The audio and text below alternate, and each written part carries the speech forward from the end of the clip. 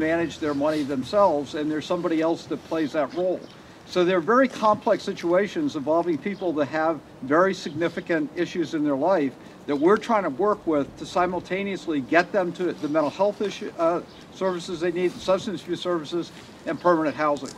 So this is not an issue that's new to us. It's not something that is a surprise to us, and it's something that we've tried to work with over the years, but they're very complex and difficult issues.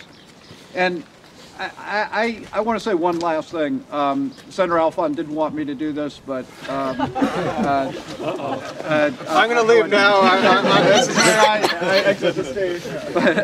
But you know, yesterday we decided that we ought to have a news conference to have this discussion. And I want to point out there's an extraordinary turnout here of elected officials, and I want to recognize them. And it doesn't mean that the other people who aren't elected officials here aren't important.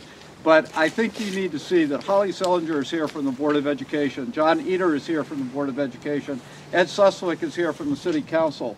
Diane Russell is here from the State Legislature. Justin Alfond is here from the State Senate. Peter Stuckey is here from the State Legislature.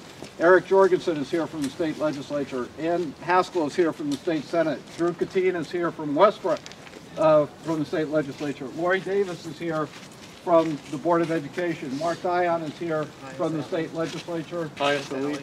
And Pius Ali is here from the Board of Education. This is an extraordinary turnout of elected officials in the city of Portland that are saying we are standing together.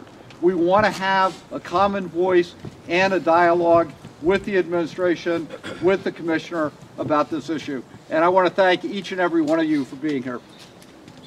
So thank you all for coming. Many of us will be around for further questions. We appreciate your interest, and thank you all to also all the community leaders, all of the folks that work day in and day out on homeless issues, and especially to Gary and Glenn for sharing their story. Thank you.